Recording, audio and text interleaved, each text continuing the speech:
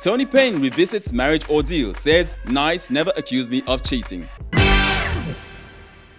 Ex-wife of Afro-pop star Abolore Akonde, better known as Nice, TONI PAYNE has said there was never an issue of infidelity in her marriage as alleged by the media. TONI, who has decided to speak out after 4 years of the breakup, took to her blog to explain that the alleged case of infidelity, which was rumored to have crashed her marriage, was completely false. She further stated that at no point did Nice accuse her of sleeping with his friends, nor was she ever caught sleeping with anyone. The same media controlling the remote to say "I think cheating is okay" are the same who controlled the remote back then to say his song was about me. End of quote. While admitting that she and Nice had not handled the situation in the best way, TONI also blamed the media for fueling the problem and aggravating the situation. The estranged couple got married on July 17, 2008, had a son together, and by January 2010, the marriage had crashed.